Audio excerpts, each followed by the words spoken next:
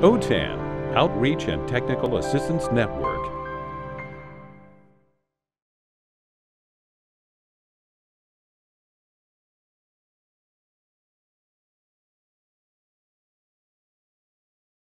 So welcome. We have our panel today, myself, Margaret Teske from CASAS, program specialist. Used to be SoCal, but now I'm Northern California as well now. But we actually cover the whole state, all of us. So, Crystal Korbas is here with Pleasanton Adult and Career Education. She's assistant director, has lots of good stuff to share with us, and she'll introduce herself a little bit later with more in-depth information, but she's a cool person. Gilbert has tons of experience. He's at Pasadena City College in the non-credit division right now, Civics specialist and a technology specialist as well. He's done a lot for their program, and today you'll hear more about him. I'd love to hear more about you and your agency, but before we get to that, just a second, the slide deck is posted in the chat. If you can't get it there, feel free to get it on our Google Drive. Let me see if it will copy here so that you can get it. I'll copy it into the chat real quick so that you can all get it. Some people were having trouble. Not everybody's on their latest version of Zoom. So sometimes those files are hard to get if you're not on the latest version. Okay, we'd love to hear from you in the chat at any time. We'd love to hear from you right now. If you could just let us know your name, your agency, your position. We kind of like to know who our audience is so that we know where to go fast, where to go slow, things like that. Don't be shy. I don't see anybody posting. Come on, Kathleen. Okay. We'd love to hear from you. Also, we have set aside after each of our speakers some time for question and answer. So feel free to join us then, and you can unmute at that point and ask us questions or briefly share about your own experiences. Okay. Thank you, Amy.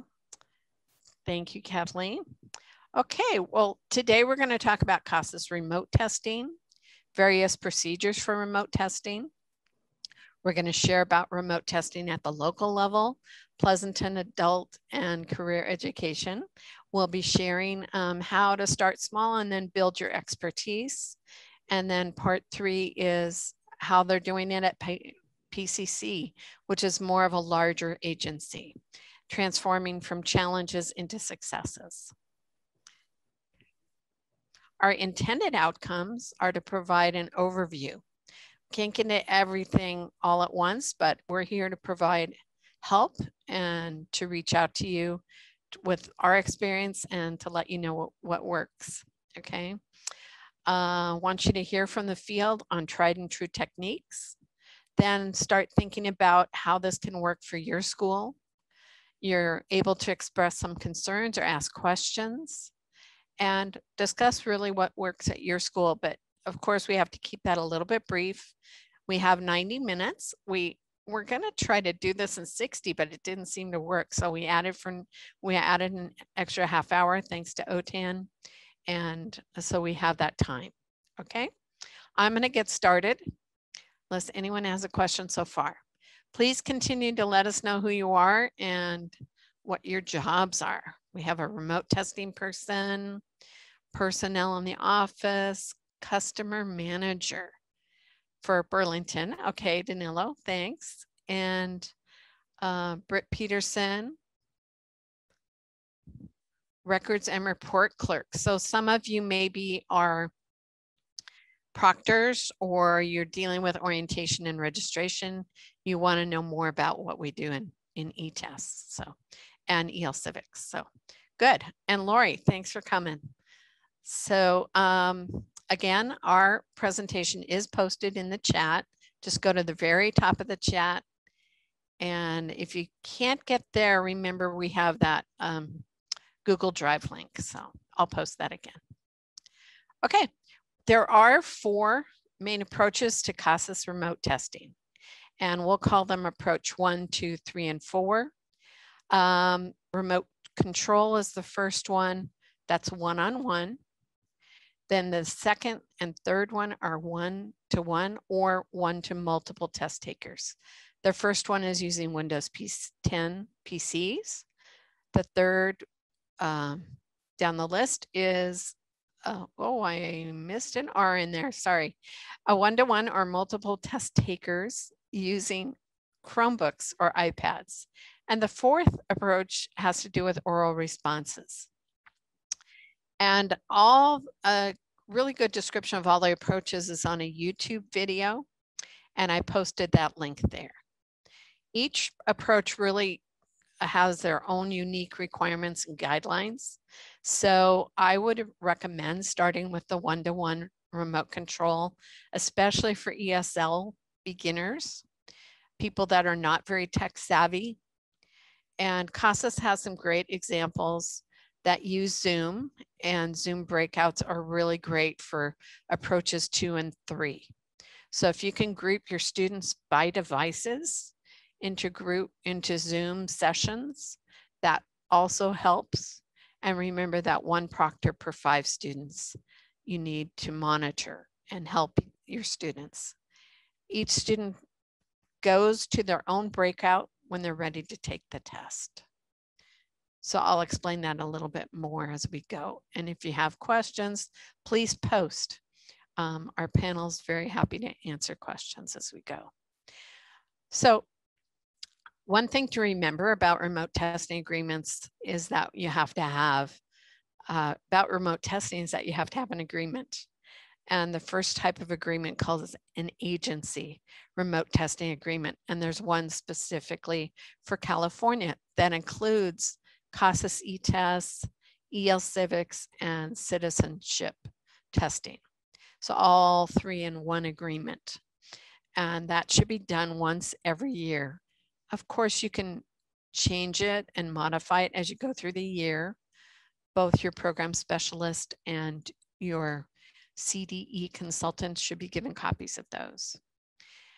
And in addition to the school or agency remote testing agreement, also proctors need to be aware, even if they're only EL Civics proctors, that they should do a proctor remote testing agreement. Okay, now for CASAS e-tests, they also need to have testing certification. It's not hard to do, it's online. All this is online, so it's pretty easy to do. Those are the links, so when you get a copy of the PowerPoint, you can just click on the link. Okay. So for students, testing agreements are a little different because they're not through the CASAS website or anything. What really helps is that you get students prepared as much as you can before they have to take the test. So it helps you to set up some time to work with them one-on-one. That could take 30 to 45 minutes. But one of my local network schools, Hacienda La Puente Adult School, they wrote up their testing guidelines for students in the major languages that they have for students: English, Spanish, Chinese, Korean.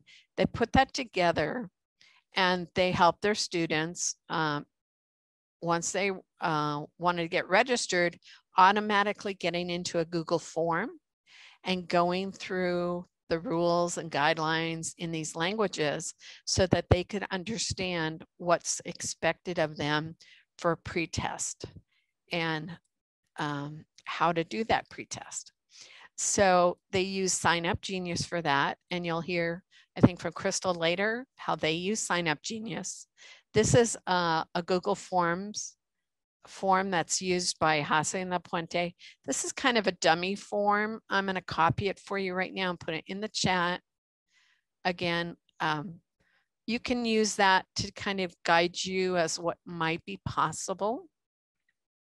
If you have questions, you can always contact Maria Tellis. If you don't know her email and you don't get this PowerPoint, you can email me and ask me for that. Okay. So preparation, you got to schedule your students and set up meetings. The first part is to get them ready for the test. And then the second part, part B, is actual test. So sending meeting invitations to each test taker by email or text, you know your students best, what works for them.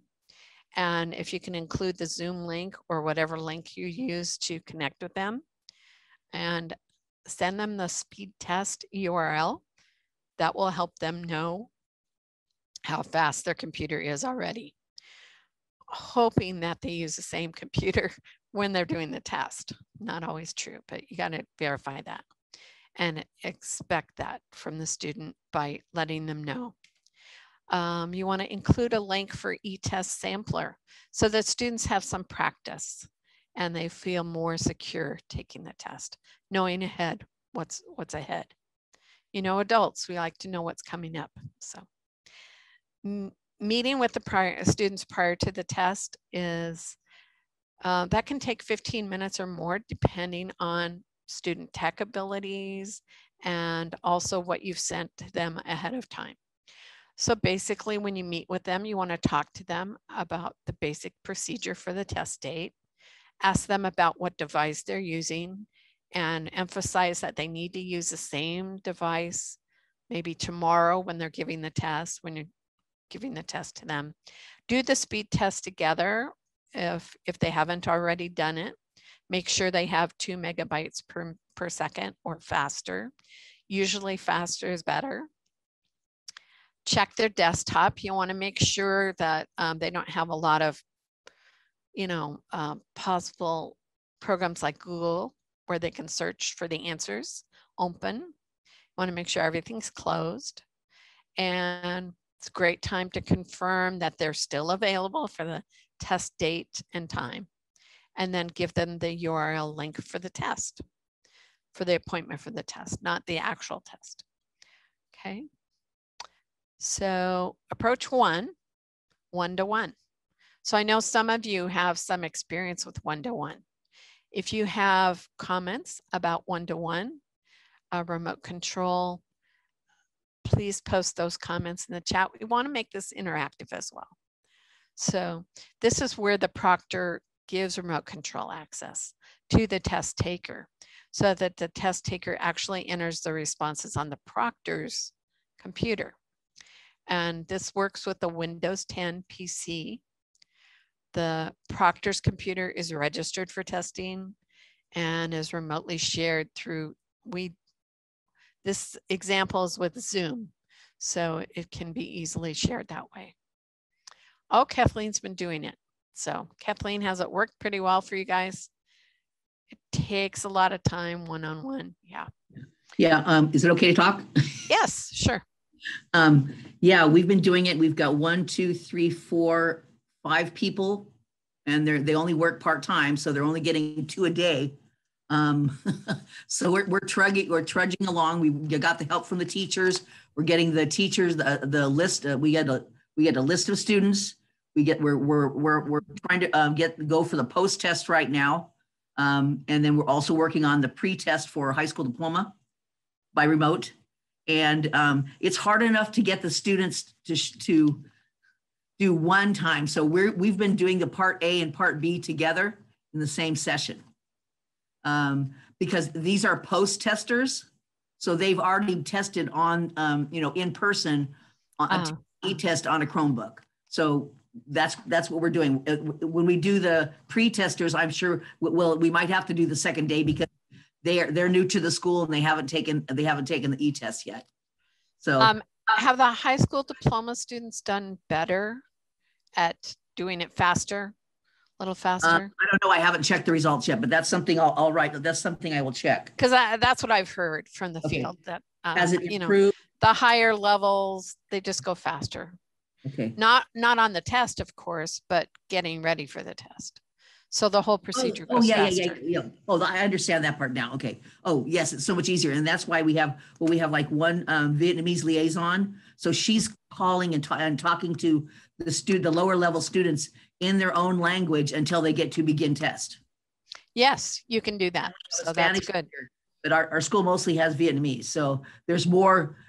So we're letting we're encouraging, we're having our non-Vietnamese proctors schedule and proctor the higher levels of English, so that they would have more and higher levels of digital literacy. English use, yeah. Great. So if you're new to this whole process, it's great to watch this YouTube video. I'm not going to show it now because it just, it doesn't seem like you guys are that new, according to the comments I've seen from Tamar and Amy. Is it Amy? I think so. Great. If you need to look at it, the YouTube links there. There's guidelines there. This video just takes like 7 minutes, and it really helps train your proctors as well as get you ready if you're doing it. So it's great training for proctors, I think. The more they start with one-on-one, the more comfortable they feel, and then they can move into like approach 2 or approach 3. And approach 2, it's still, you could do one-on-one, but it's great if you can move up to doing like 5 to 12 students. So that's what they're working on in the field now, is enlarging it from 5 to 12. So not every agency can do that. It's kind of by special request at this time. So keep it to 5. But once you're comfortable with 5, that's not 2 a day. It's more like 10 a day. So that's great. And how it works is that the proctor is setting the students up in a private breakout room. And so they have 5 private breakout rooms, and they work with the students in the main room, and then they go to private breakout rooms, check their ID, make sure their room looks great, and they get them started on the test. And then they come back to the main room, grab another student, like that. So really, it's very helpful if you have 2 people, because one can be the moderator teacher person, and then the other proctor person can take them into the breakout rooms. And so students have something to do, in the main room while the proctor's, taking them into the breakout rooms. They can also practice the sample test items when they're in the main room as well.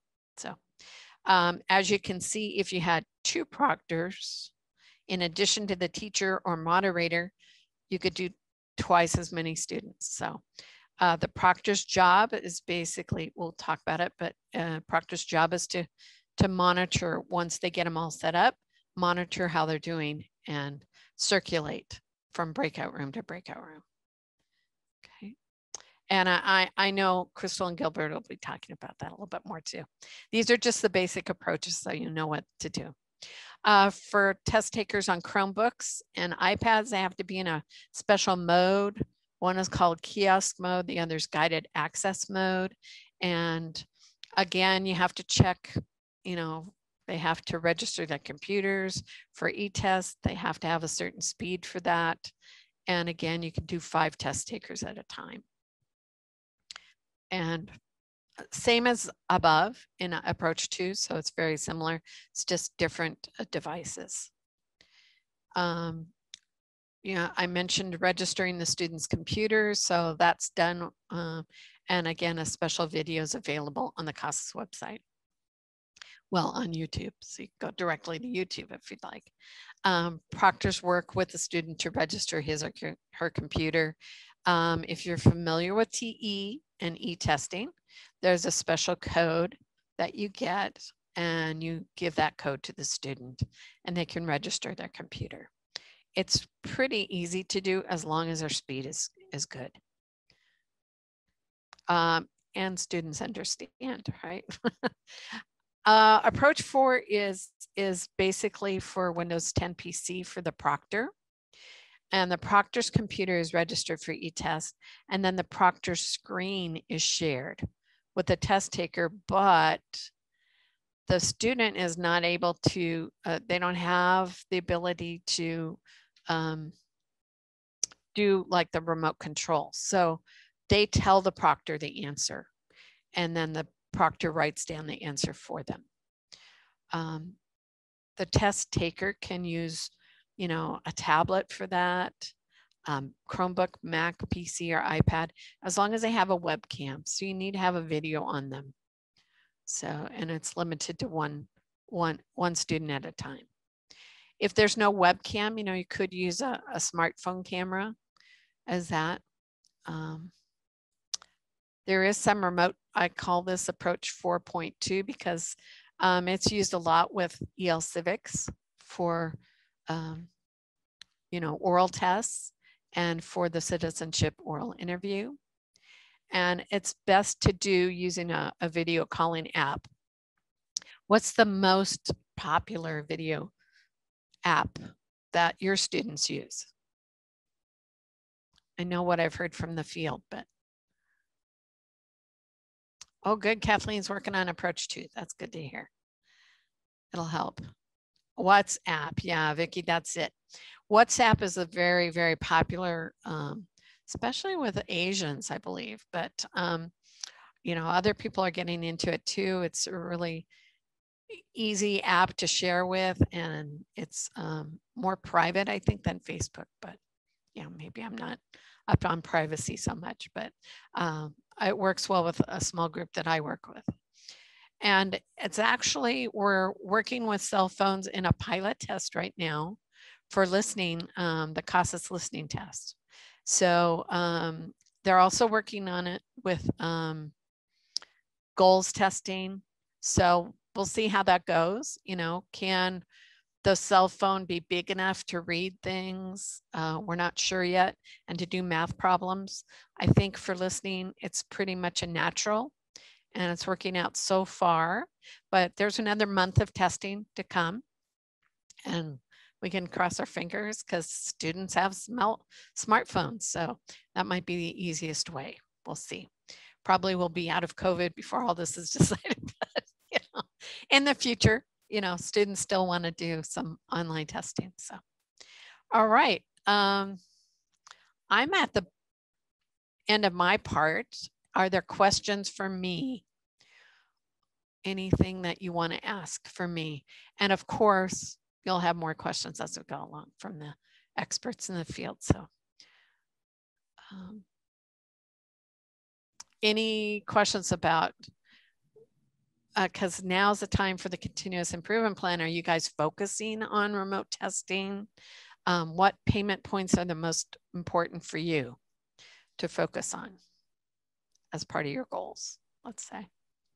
We're just trying to get them. We're just trying to get paired scores. So yeah, we've been working on it. And like I said, we have a team of maybe 12, and we're just slugging along. But you know what? We're doing it. So that's going to be our narrative. That's good. That's good. And as you'll get a lot out of crystals, I know, because you guys are starting small and you want to grow a little bit with that. Yeah. So that's good. Okay. All right. Well, let's move on to Crystal. Crystal, there you go.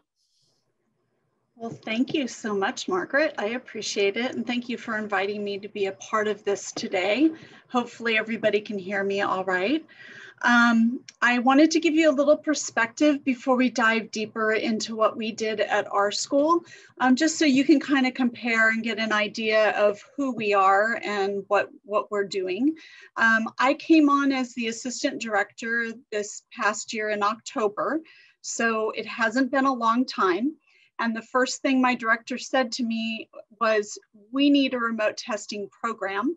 And he is not a heavy adult ed background. He's more on the career tech ed and does a lot for K through 12. So it was all about me jumping in and doing this kind of work. And the great thing was I had some background coming into it, and we'll talk a little bit more about that. But I will say I had 5 to 6 years, about 6 years of teaching ABE and ASE, and being the department chair at Castro Valley Adult. And from that experience, I was very comfortable with testing, of course, in person. That was not an issue. We did it all the time in our classrooms. We were a smaller school too, so we just tested as students came in during a certain time of the year, a couple of times a year. And so when I came to Pleasanton, I felt comfortable in the in-person testing and the one-on-one. I'd done quite a few sessions of the one-on-one testing over the summer and at the end of last school year, trying to make sure we got those gains.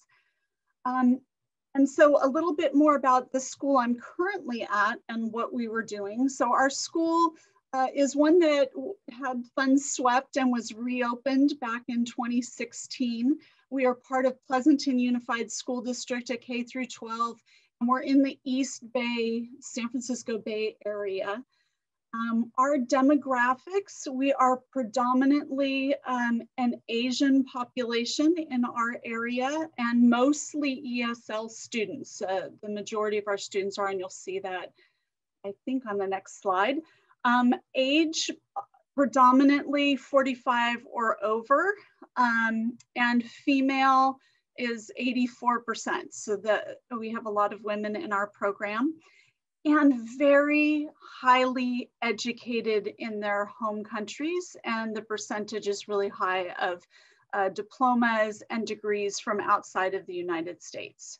So very, very incredible group of people, very smart, very capable, an older group, so maybe a little bit needing of technology support.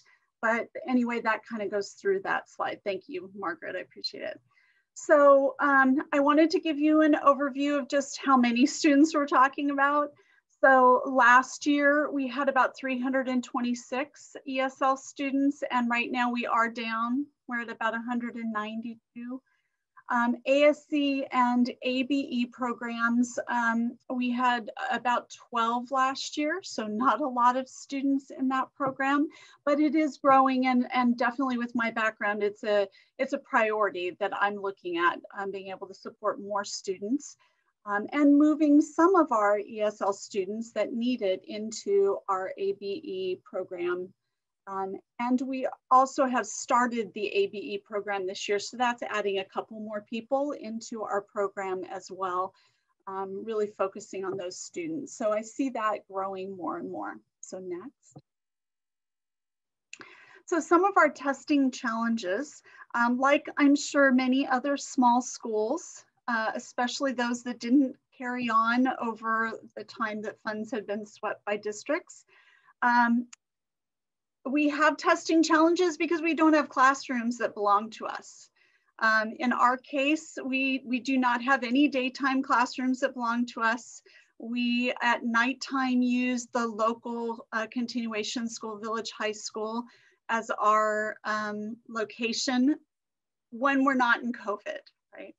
And we use a scheduled kind of shared district room for in-person testing. When I say shared, I just mean we have to schedule it, and then it's our room.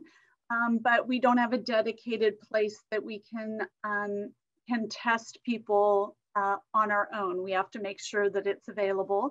And there's up to 10 students that we figured out can be socially distanced in this room. And we use a Chromebook cart and Chromebooks to do our testing, at least in the in-person environment. We have an older student population, as I mentioned, and so we needed to pursue remote testing because there was some vulnerability in that population and people that were uncomfortable coming in. We have a lot of parents and grandparents in our community, and they are really looking for that literacy and to support children and grandchildren. And so it's very important, but they also needed some technology support, and that was kind of a challenge as well to do that remotely, but they needed that remote test environment. So that is definitely one of our challenges. Next, okay, so just to give you an idea of how many students we've tested. So I was actually really thrilled when I saw these numbers. So when I talk about it, we've had 306 students tested. They might be duplicated because they pre and post tested with us in person this year. And they were using mostly Chromebooks, but yeah, they would have been using all Chromebooks actually in our testing environments. And then when I switched to remote, which was when I came on board in October, and we started really working at this, I will talk to you more about how that took place and how the proctors were trained. But basically we started with 1 or 2 at a time, and then worked our way up, and we've gotten to 83 students tested. Again, some pre and post tested, so they're duplicated in that number. So that's, 25%. That's not bad, that we've been able to get through. I will agree with Kathleen with the comment of, you just have to keep working at it. It is not an easy thing. And you just have to say, I'm going to try to get 10 people tested this week or whatever it is. And recently we've gotten up to 10 people at a time and 2 proctors on. Actually, we had 3 just to see if we were going to capture more than 10. So we can make it work, but it is a challenge. Every test is a challenge. Next one.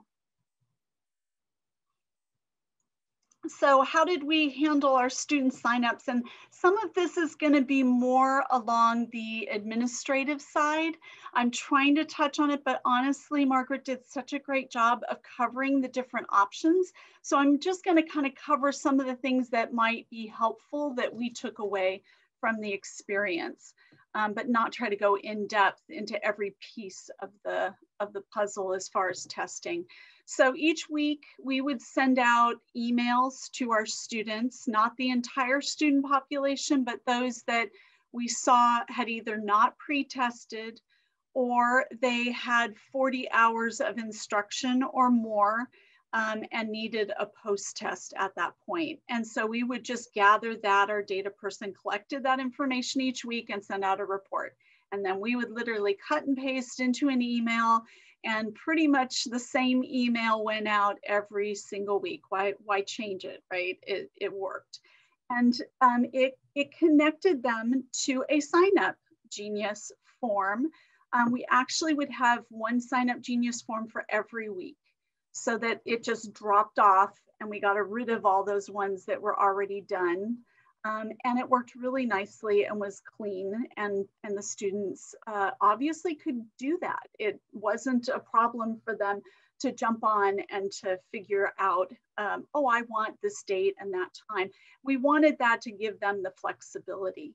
I want to say in here that you need to be patient and professional, and just ask them to sign up. I mean, I think we all are, but sometimes in this game of trying to get as many students in, we kind of try to push them and be demanding of, you need to do this by this date. I don't like that. I'm not that person.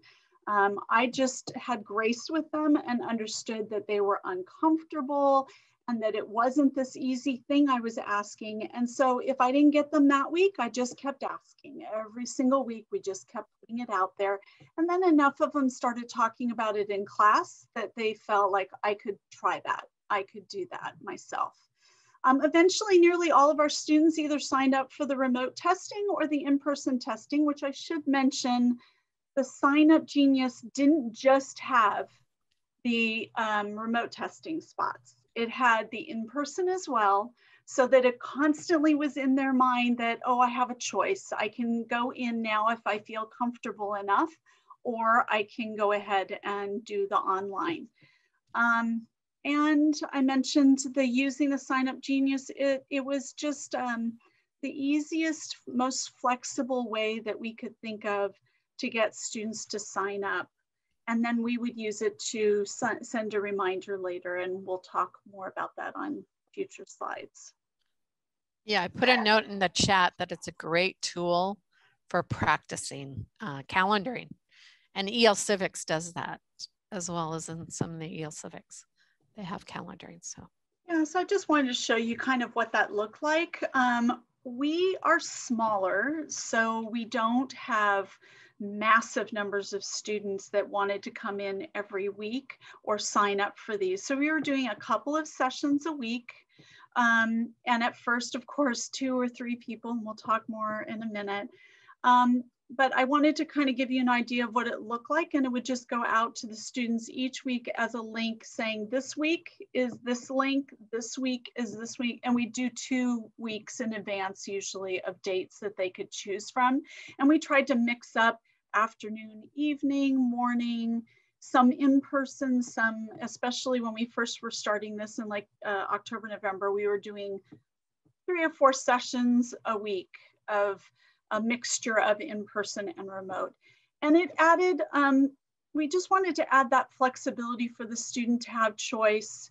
And like I said, we used it for the in-person testing. I think it just gave them the ability to maybe switch to in-person, which we could handle 10 people in person. So it kind of made it go, especially in those early months, when we weren't doing 10 at a time, it allowed us to be able to have a few more people in a session at a time. Crystal, one of the, Kathleen, I think, asked, how do you schedule more than 1 student at a time, at the same time period?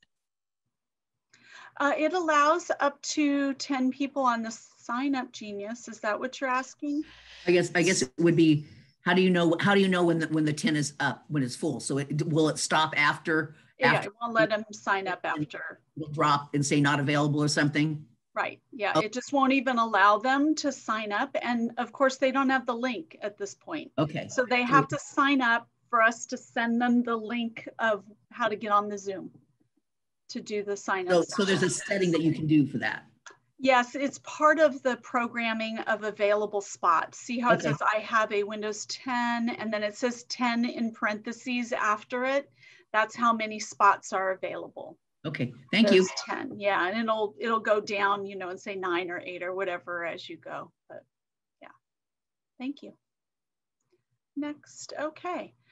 So after there was this whole thing of how do you then, you know, and I agree, Kathleen, you know, how do you know how many people? Well, it was a process. We had to take off the Sign Up Genius.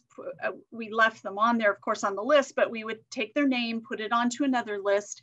Because our proctors, and we'll talk a little bit about our proctors in a moment, but because they were not teachers, they didn't have access, and we didn't give them access full on to ASAP. So they didn't have all the student information. So we had to have some mechanism to give them the information they needed, like email address, phone number, their language, their ID number, that kind of thing, so that they could have that information available. And then the Google Sheet, let me see, they needed to have access to student information, yes. And after the session, we also had that same sheet be useful to our people in the front office. They would then create an email and send out the test scores to the student and the teacher on a test score report. And so I had somebody else who would access that and do that work to send it out and communicate with everybody after the fact. And this is just an example of what that Google Sheet looked like. We would include the Zoom link, who was in charge of the session, and then I was always the second person, which I know is a lot, but if you don't know that you're going to have more than 5 people, you need to have somebody who can put some extra support in there, but be flexible enough to walk away when you're not needed. And I didn't want to schedule somebody for 2.5 hours of testing and not have them do it.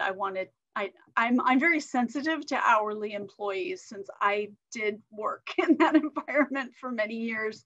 So hourly teachers are close to my heart. So I don't like to schedule people unless I know that they're going to be able to get paid for that 2.5 hours or that 2 hours that I've scheduled them for.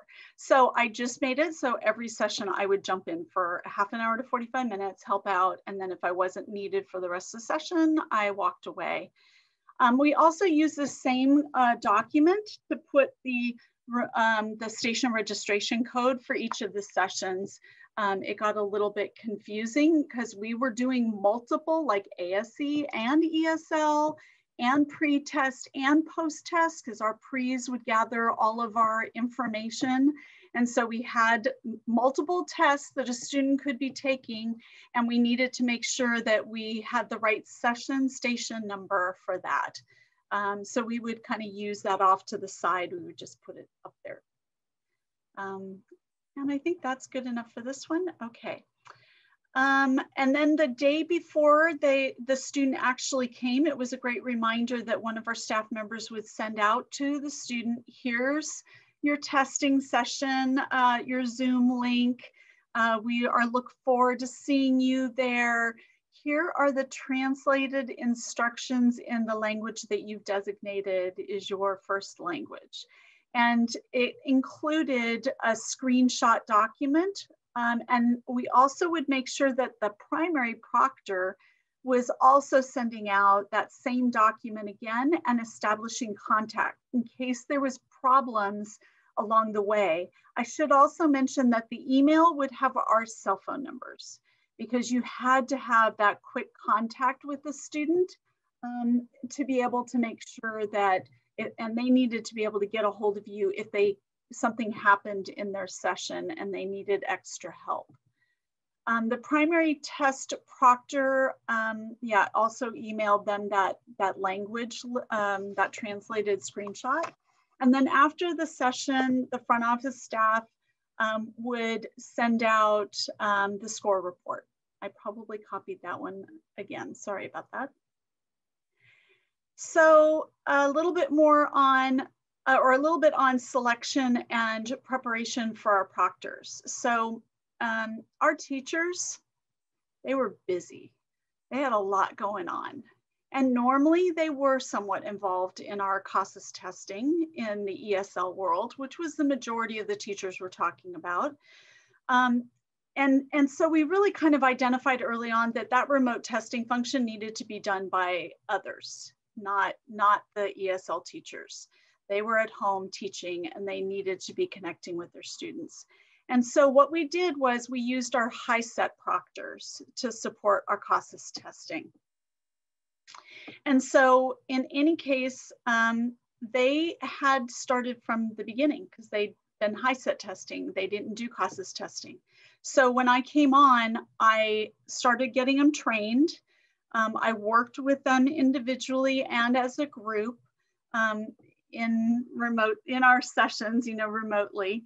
And they were really good with scaffolding instructions, which I felt was really important, that they be able to just focus on what's the next thing we need to work on and support to get that student up and running online.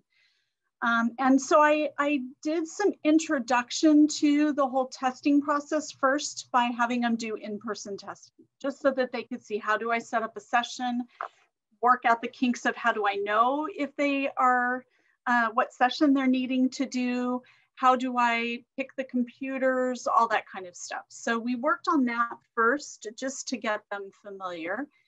And Margaret, could you move me on? And I'll throw in there again that I was the new director or assistant director, and I had done in-person testing. And actually the school had only done in-person testing up until this point. They hadn't even done one-on-one testing. So nobody was familiar at the school with the testing remotely. And then many students, they still needed the pre-test,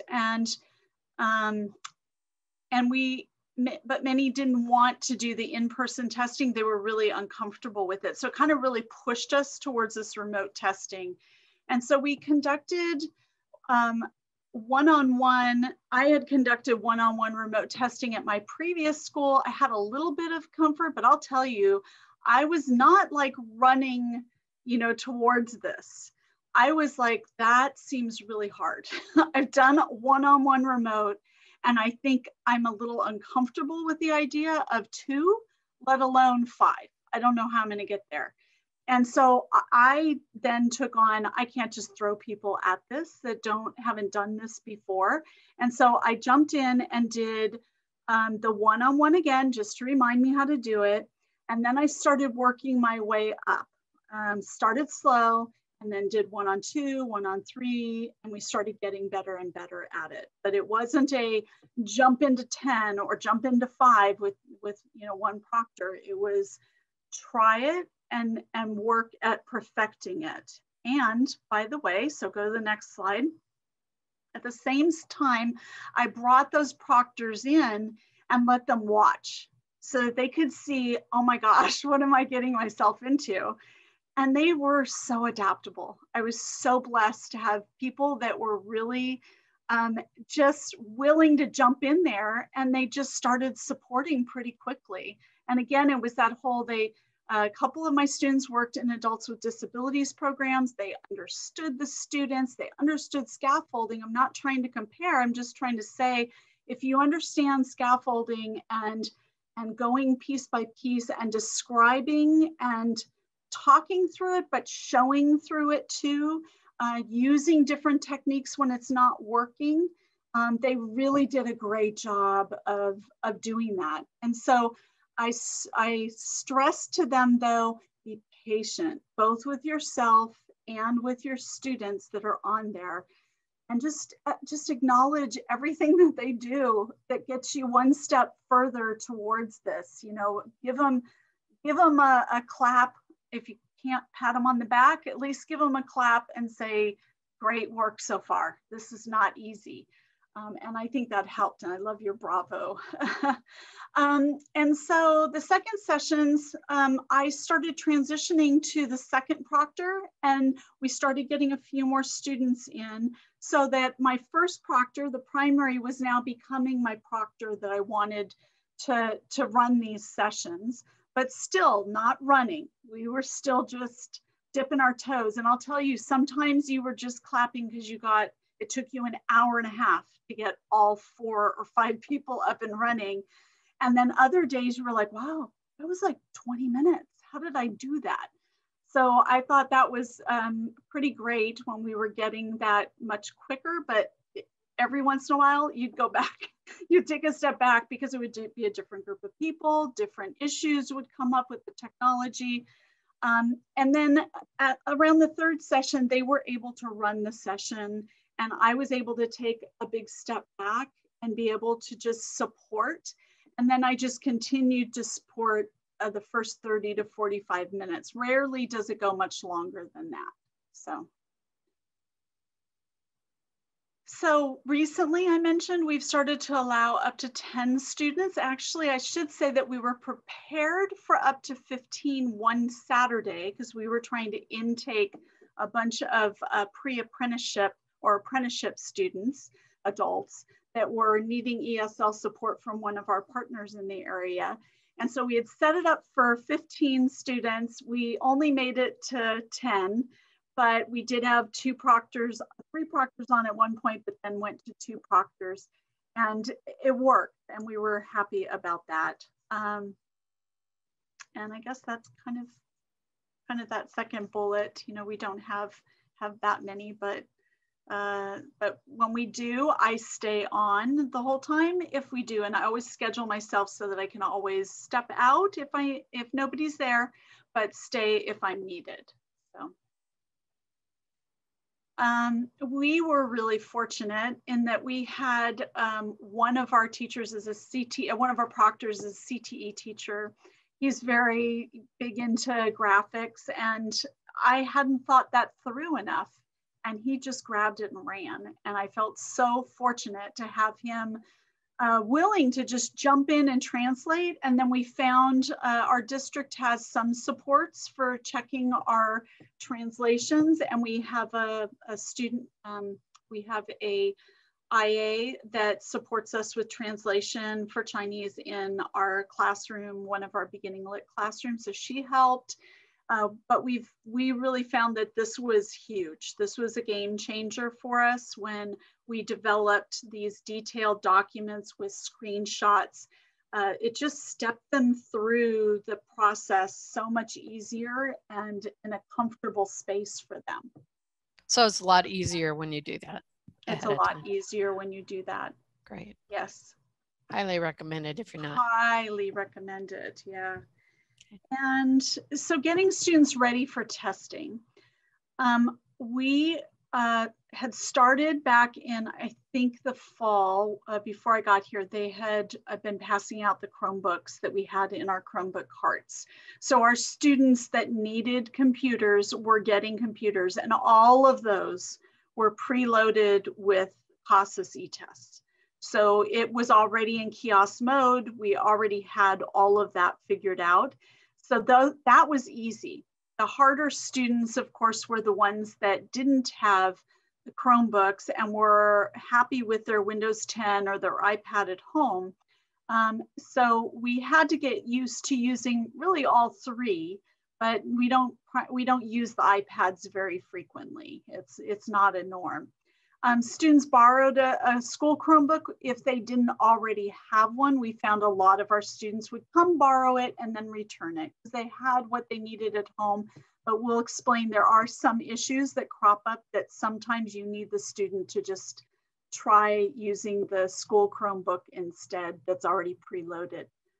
And we provided them that translated document that really helped get our students ready to go, usually the day before. So the testing procedures, we used the approach 2 and 3, and we did both the one to multiple with Windows 10, Chromebooks, and even iPads, but not very frequently. And I don't know what my time, I'm gonna do a quick time check. Am I running too long? Go a little quicker? I can do it.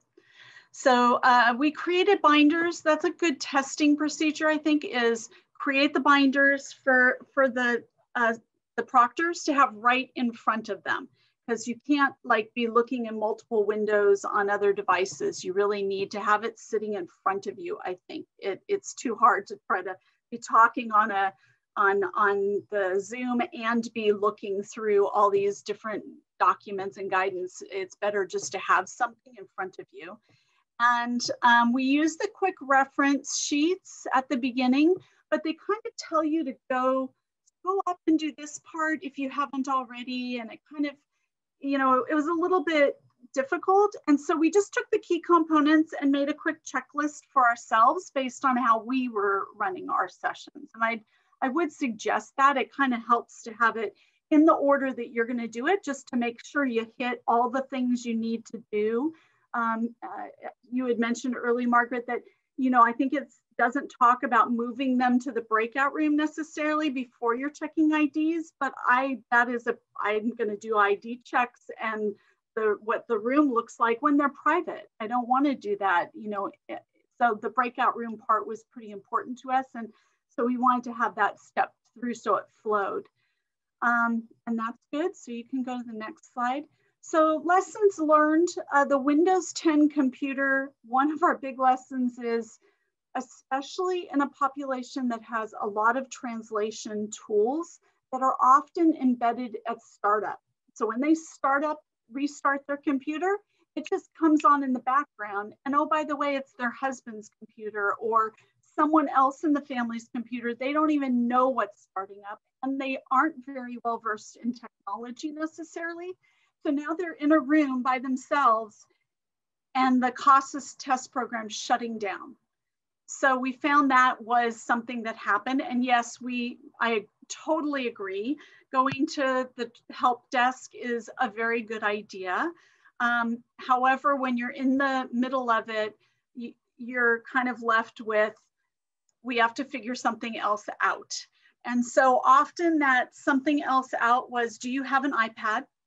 Can you bring an iPad over? And I was the resident iPad person because really we rarely did it, but I knew to pull up the instructions and run through the steps and get it into I can't remember if it's kiosk, no, it's not kiosk mode, it's the other mode, but it's the guided access mode. And so I was able to manipulate it. Yep, I was able to manipulate it. The first time was tricky, but after that, it was like, okay, I know what I'm doing. I can do this thing. But it's tough when you got Windows 10, Chromebook, and now iPad, and you're trying to coordinate all of that. And oh, by the way, your other proctor is supposed to be going in and checking just to make sure nobody's wandered into the breakout room or in the background. And so I feel that that's an important job of our proctors to make sure that the testing environment is correct. So you're helping, you're juggling all of this, right? You're trying to juggle so much.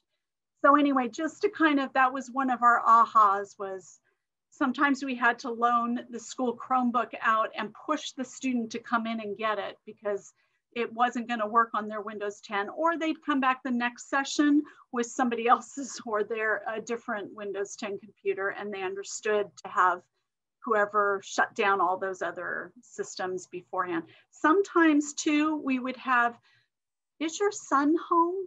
Is your husband home? You know, is your wife home? Whoever, can they come in and help you with the setup? And that, I mean, literally I had an 8-year-old child that was doing so awesome, putting an iPad into guided access and spoke great English, and his dad was very grateful. And then of course he left the room and I watched him go, you know. Kids have learned so much from this online learning too. Yeah, and it's very empowering to the children for sure, yeah. Okay, and so I'm getting close to the end here. Suggestions. So start slow. I mean, that would be my biggest thing, is don't go into this with, I need to get to this point by next week. You need to be very methodical about it, but you need, and have procedures and have it documented and have a system, but let yourself have some grace in, okay, what did we learn? Definitely have some of that discussion afterwards. It's worth the time to get the system flowing smoothly, to be able to make sure that the students feel good about the process, because you want them to come back and post-test with you. That's pretty important. And so just be patient with everybody that's involved, and be prepared with the documentation that you need. You need to have a list in front of you of the students. You need to have the station IDs written down if you're doing it like we're doing it, where you're giving them control of their own computer and then watching them. I really didn't talk about that. You've got to be really careful about the camera situation. We really didn't discuss that in this, but you need to know, how are you going to monitor them and know what that device is. So if it's a Chromebook, I need to be able to monitor them on their own cell phone and watch what they're doing. If it's a Windows 10, is it a desktop that can't be moved? Well, then I need a camera that if it isn't movable, I need their iPhone so I can see around and check their room. So you've got to be a little aware of the limitations of the different devices. So you might, like Margaret suggested, want to only do Chromebooks one day and only do Windows 10 another day. Because it does get confusing. Okay, what are you on, and what do you have that you're using as a camera? Okay, show it to me. And I didn't, let me see. But your Sign Up Genius kind of takes care of that, right? The Sign Up Genius tells me that, but I have to make sure I put it on the spreadsheet that I have, so that the proctor knows, because he's not looking at the Sign Up Genius. And I need to make sure that the proctor understands the implications in their training of what it means, that they're supposed to be able to see.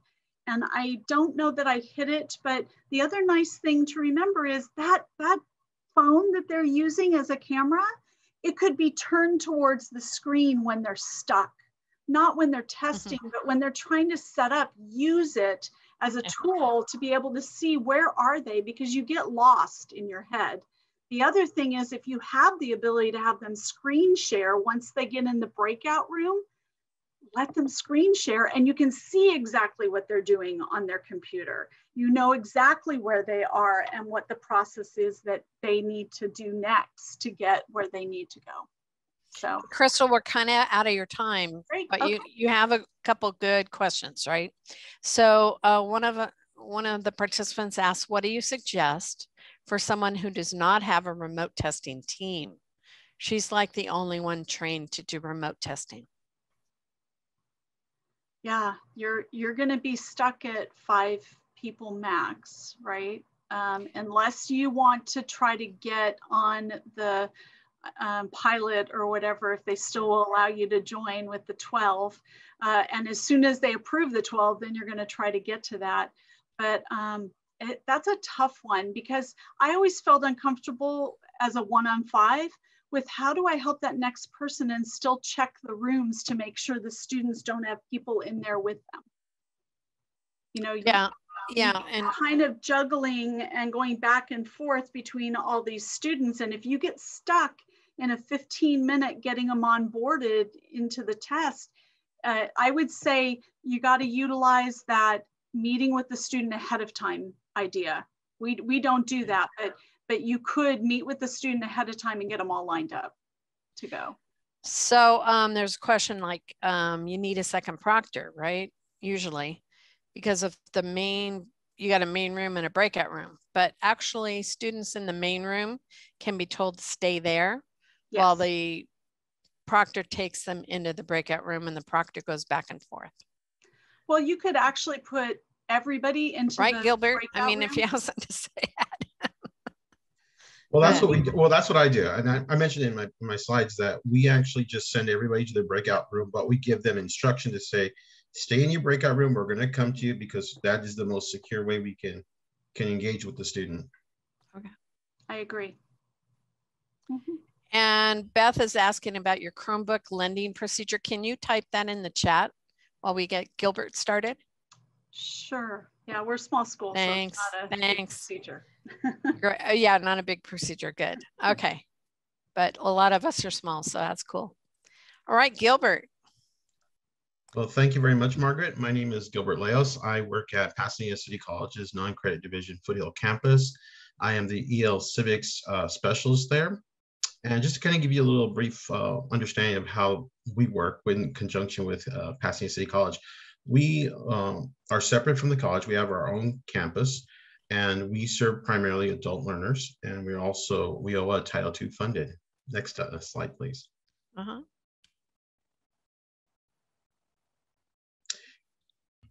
Before COVID, we were serving approximately 2,500 students annually. But once COVID came around, our numbers dropped dramatically. We had a reduction from 2,600 students to 2,400 students in the 19-20 year. This year alone, we are servicing at least 686 students, which is a quarter to a third of what we were doing prior to COVID. So COVID has definitely impacted us dramatically. And so we are doing our best to reach out to our students and to find ways to engage them and to encourage them to come back to school, especially now as we're moving out of this pandemic. Next slide, please. Out of the 686 students, 75% of them were new students, which is very surprising. And 25% came back from the previous year. So a lot of our new students, a lot of the students that we have are new, and we weren't expecting that. We were expecting mostly our old students to come back. And so we were very, at least pleased to see a growth in that area. Of our 686, we have about 74% of the student population are female, and we also service about 26% male. Next slide, please. Our ethnicity breakdown, we primarily also service the Asian population, but we also service our Hispanic, white, and Black and African American population as well. But the big majority of it all is our Asian population. We do have a few others that we service, such as American Indians, Filipinos, and Native American, Native Hawaiians, and Pacific Islanders. Next, please. So this is what our testing facility looks like. When you come in before COVID, we didn't have the plexiglass. We now have added that so that when we do go back to in-person testing, our students will have the opportunity to sit socially distanced from each other so that they can actually engage in the tests at the lab. But in the meantime, we are using these computers here to give remote access to our students so that they can actually perform both e-tests and EL Civics tests. Next slide. Thank you. So our computers, we have 45 Dell OptimaPlex desktop computers, and they each hold 8 gigs of RAM, and they use an i-Core, an i5 Intel Core processor. We have Windows 10 on each one of the computers, and right now we are using the Excelon HD cameras. We just recently purchased those, and they've been a benefit because they have built-in microphones with them. We also have our computers loaded with CASAS e-test, of course, the three major browsers, Google Chrome, Mozilla Firefox, and for us, because our computer is a little bit older, Internet Explorer. Of course, Zoom is loaded, and other applications such as Microsoft Office and Adobe Acrobat are available. Each of these stations requires that the staff log into them individually. So this isn't just where we're not at that point, but working towards it, where we can load them up all at once. But at the moment, we're required to log into each station individually. In terms of using Zoom and testing, the way we go about it is that we log all of our testing computers into Zoom at the same time using the web sign-in sheet. The first computer that we designate as the host computer is logged in, and inside the actual Zoom application, you'll see it as host. And then the subsequent additional computers that we add in become co-hosts, and we can therefore have them all logged in at the same time using one account versus using multiple accounts. Next slide. With regards to the breakout rooms, students are placed into each breakout room individually when they're taking the test. We use the share screen feature to give the students access to the test on our lab computers, and they do remotely access the lab computers. So it's not that we're giving them a link and they can go on there. They actually get a chance to use our systems. And so we know that we have control over what they're working with and what they're seeing and everything else with that. Next slide, please. What we consider to be acceptable technology for testing. For us, we want students who have computers with built-in or external speakers, microphones, and webcams. Very essential that they have these. We don't mind that they have desktops, laptops, or tablets, including iPads. One of the things we have kind of distanced ourselves from, and that is Chromebooks, because we haven't had much success with that, and we've encountered a few issues with it. But we primarily accept Mac OS and Windows 10 operating systems. Next slide. So the issues that we've encountered specifically within Zoom has been with share screen. We would initially share a test, and then we would share something else. And in the process, Zoom would crash on us every single time on our end, and sometimes on the end of the student. So in order to remedy that, what we found is that by unchecking the share screen sharing option under Use Hardware Acceleration in the advanced section of share screen setting, we were able to utilize share screen in such a way that we can now share multiple windows whenever we needed to. Another issue we had, of course, is with the iPads. They would not allow us to view our students while they were taking the test remotely and utilizing our computers. So one of our colleagues came up with this solution where if you use the side-by-side mode inside of the share screen setting, that it would broadcast the actual camera from the iPad while the student was taking the test. And because of that, we were able to keep them on camera and watch them as they perform the tests. Next slide. At our campus, when it comes to EL Civics testing, we test our ESL courses, levels 1 through 5. These courses roughly match the CASAS and NRS functional levels, our lowest level 1 being begin low and level 5 being advanced.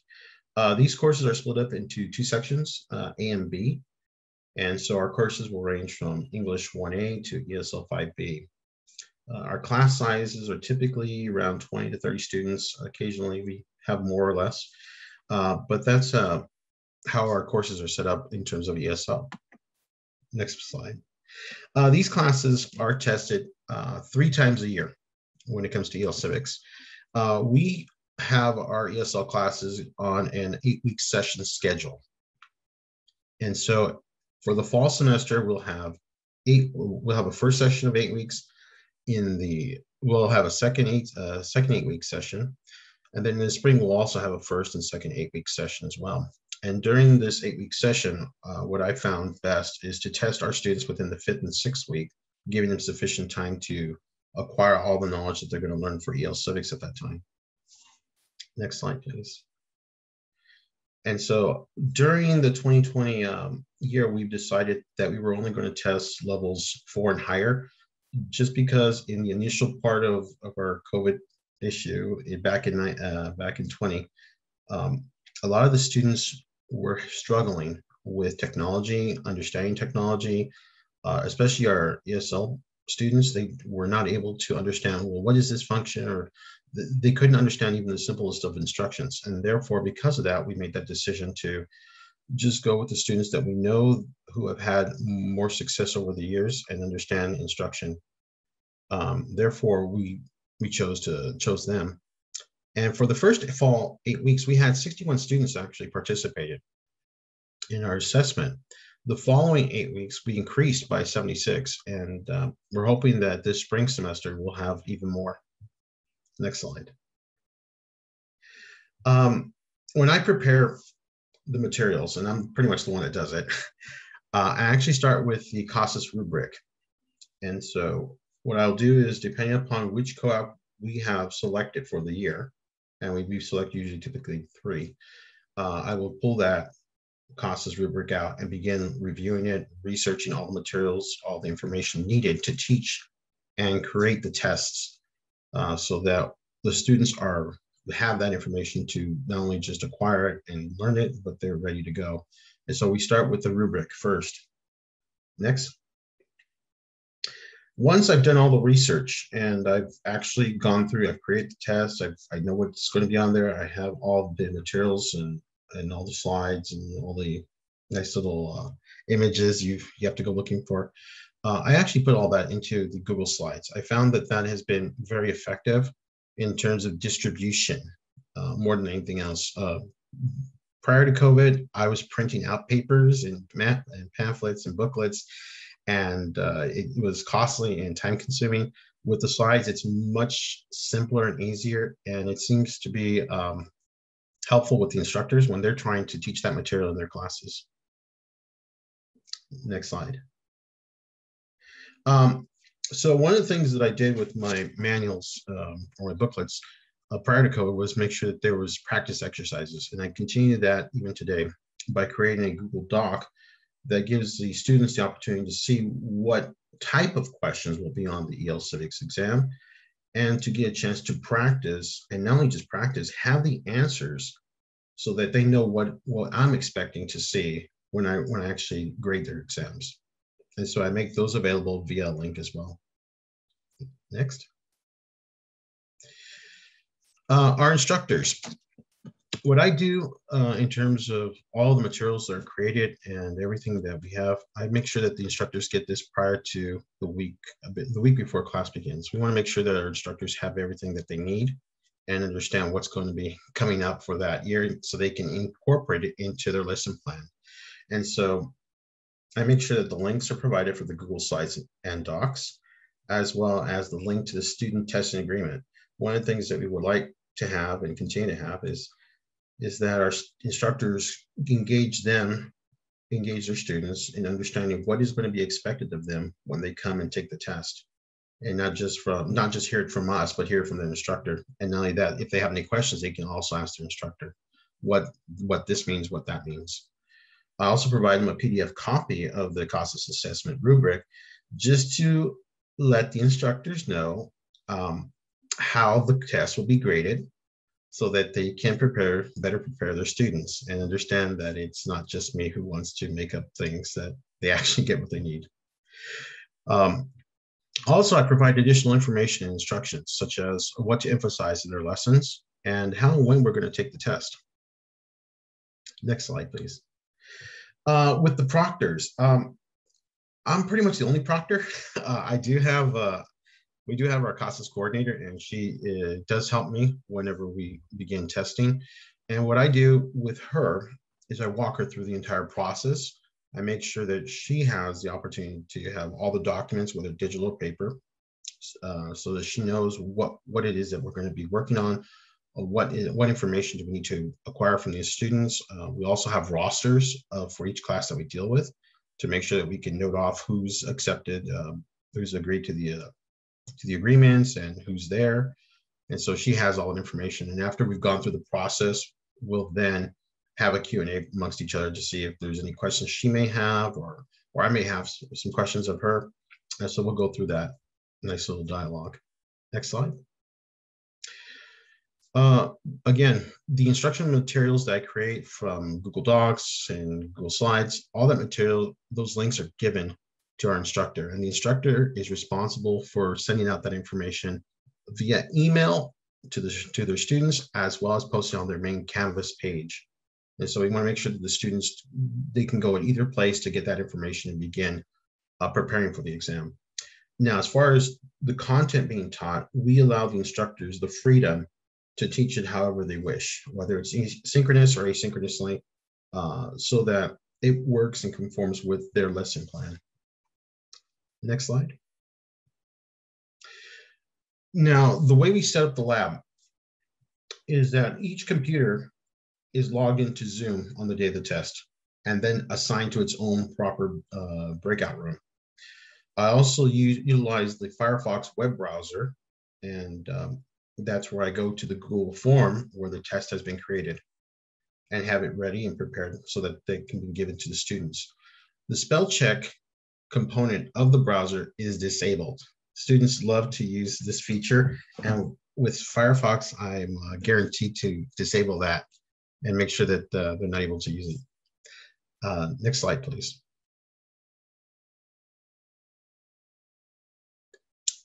Next slide. Okay, thanks.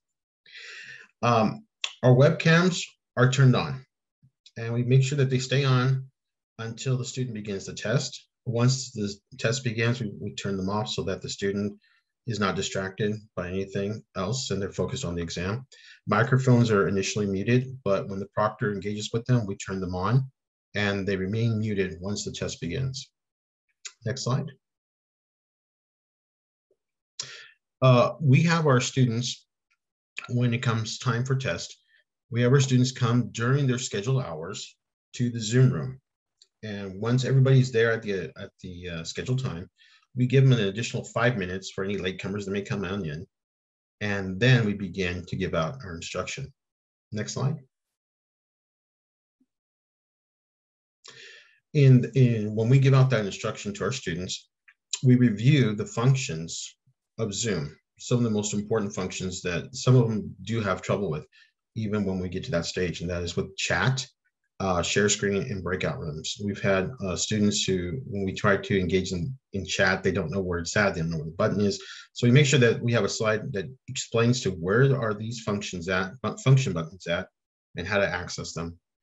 We also review the testing agreement and make sure that they understand what is expected of them and ask them if they have any questions. Next slide. We also let them know about the breakout rooms and about what is going to be expected of them once they reach there, such as they will need a photo ID, they will need to make sure that their test area is clear, and they will also need to make sure that they are the only person in their room. We do ask and emphasize that they please stay in their breakout rooms because we've had students who have exited the breakout room and had difficulty returning back to it. Once that all that information has been disseminated, we then assign each student to their personal breakout room and send them off. Next slide. So once the proctor goes to the station, what they do with each individual student in their breakout room is they ask to see a valid photo ID. And then they ask to see the student's room. And then they ask the student if they agree with the testing agreement. Afterwards, once all that has been completed, the proctor will then inform the student that they can leave once the test has been completed and they're ready to go. Next slide. Once the student is ready to go, the proctor will share the screen, giving the student access to the lab computer, and they will be able to remotely access it. And we can see, as proctors, what is going on when they're taking a test. So whenever they're having an issue with writing, we can see that. If they're having an issue with the question, we can see all that. And so we monitor that throughout the process. But once the student has access, we now move on to the next student as quickly as possible. And so that way we can then monitor all of them all at once. Next slide. Now, during the test, again, we monitor the students. We make sure they're following the guidelines, make sure there's nobody in the room. And we're there if they have any questions. So if a student goes, teacher, teacher, we're there to answer their questions in any way, shape, or form. Next slide, please. After the test, we regain control of the computers. By then, the student has already left the room, and we close out the web browser, and afterwards, we just exit Zoom. And once that is done, EL Civics testing is complete. I believe that's it.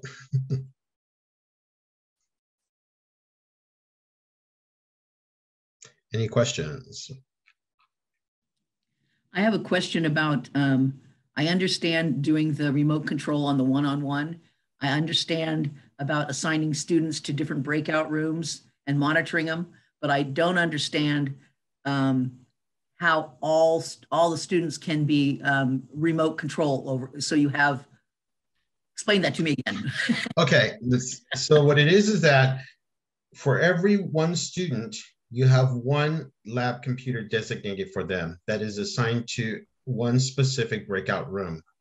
Okay. And when you have that one-to-one relationship, that student, you can then give access to that one computer to the student, and that student has access. So everything is one-to-one. So it's just like just like having one-to-one, only you're setting them up. Okay, in breakout instead of that. Okay, so yes. Then how do they do? You said you sent them one Zoom address and you make one host and the other co-host? Okay, so for what we do in terms of setting up the lab is that all of our computers are logged into one account via the web sign-in of Zoom. From there, we send each computer to its own specific breakout room. The student will then be assigned to that breakout room where that computer exists, so that we can have that so that computer can be related to that student, and then we can share that screen with that student. Okay. Does that make sense? Okay, so you're kind of creating a Zoom meeting with your lab computers. You're creating a Zoom meeting, and the computers are the individual breakout rooms, like it would be a person. Yes. Same Zoom meeting, and now you're adding the component of having a student go into the breakout room and now gets remote control over the computer. That's correct. Okay. Now, Gilbert, you're still having, one proctor for 5 students or something. Yes, that is correct. Okay. So, but we do. But you're using the one-to-one remote control system, so it's. That's correct. Okay. Lori had a great question. I don't know if you want to go to it, Lori. So Gilbert, this is Lori. Hi. I was just wondering about which skills the low-level ESL students need to learn in order to be able to participate in your co-op testing. If I understood correctly, you said the co-op testing was only for the higher levels. That's correct. It seems that some of them had trouble understanding how to utilize Zoom, how to install Zoom. And also, some of them were not familiar with computers. They were much more familiar with their phones. And we're trying to keep away from the phones for EL Civics testing at the moment, just because the screen size is just not big enough for the test. But there are EL Civics that are oral testing.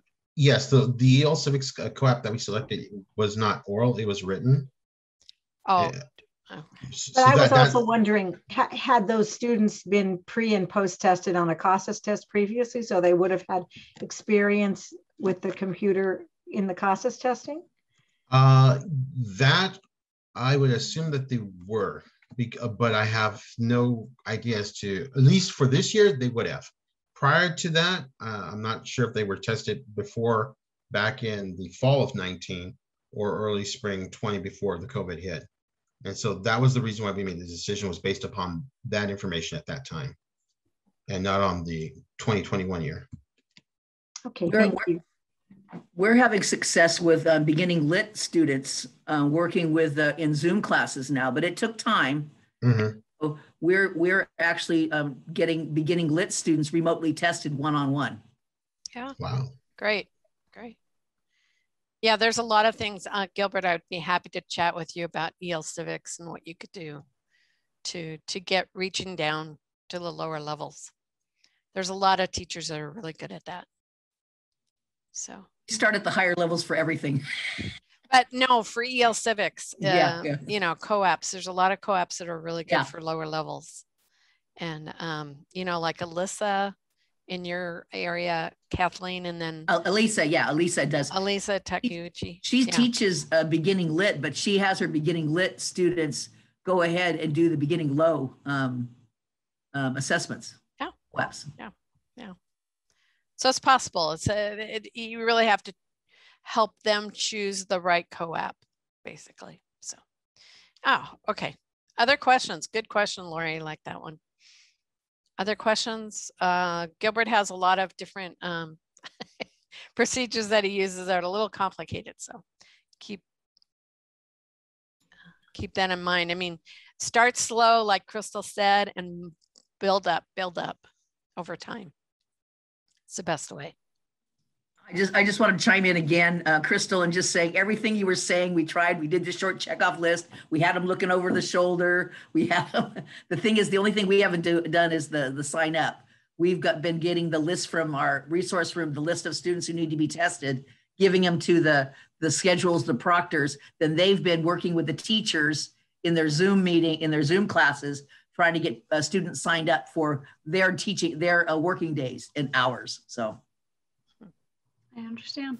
It's whatever works for you. You know, you've got to be patient with yourself and your group and just try your best.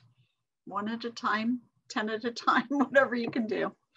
Yeah, and we have to think like to the future too. I mean, once COVID's over, we feel like we can get back into classes. What can we do for those online classes still? Because a lot of students still want to do some online classes. They like that format. It's a lot easier for them. So.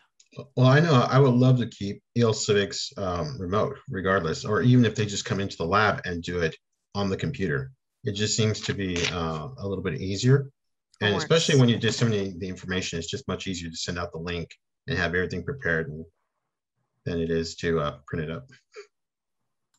I forgot to put the presentation slides link here, but it is in the chat. So, okay. Hi, I have a question. This is Dominica. Yes. For Gilbert, I saw that you were using Google form for your test. How about for an application form? Are you changing it to like a Google form, using Google form or what? At this moment, we haven't actually done anything with applications. However, I would most likely be inclined to use the Google form just because an application is nothing more than a form and you already have it there and you can customize it to whatever needs that you need. And you can pull the data out in a CSV file and import it into either into Access or Excel, depending on how you want to grade it. Okay, thank you. Mm-hmm. And Kathleen posted that they have a fillable application form that's online. Maybe Kathleen, you can connect with Dominica and let her know. No, I'm just saying we didn't use it, but when we were getting ready to do something, we had some. We were looking at one of the employment ones, and I saw that there were fillable ones, but I needed somebody's help to turn it into a PDF or whatever. That so we didn't actually use it, but I'm saying that there are real, so that you could set up a you know when they say agency authentic or something, yeah. Of course, I understand, like, you know, a form is a form and we want it to be, you know, authentic, but is it possible to, you know, just do a Google form instead of, you know, a PDF, a fillable PDF? Yes, you could have an image with the numbers by the areas you want them to fill in and put that on the Google form. Oh, okay. That makes sense. Yeah. And Google Forms have come a long way since I use them a lot. So keep that in mind, but check in with other agencies too. A lot of people use application forms. So thank you. Good question, Dominica. And Bethany mentions that we want to encourage you to do the evaluation. Let us know how we did. Let OTAN know how we did. And Lori Howard's here. She said, yes, you can use Google Forms. Sorry, I couldn't find my unmute. Can I just say quickly that you can use it, you know, the idea of authentic, that you would use authentic questions. If you're going to do it electronically, you could just put the authentic questions into a Google form. Because in class, when we teach them, we do share, you know, the PDF, but it's so much harder for low-level students to, you know, to do like the fillable document. But you can always adapt for the low-level students. Okay, thank you. Remember though, you are getting them ready for real life. So yes, there's a push and a pull there. So yeah. Well, thank you all for coming. You know, if you have more questions, please feel free to us. We're happy to chat and talk via email. And thank you for coming.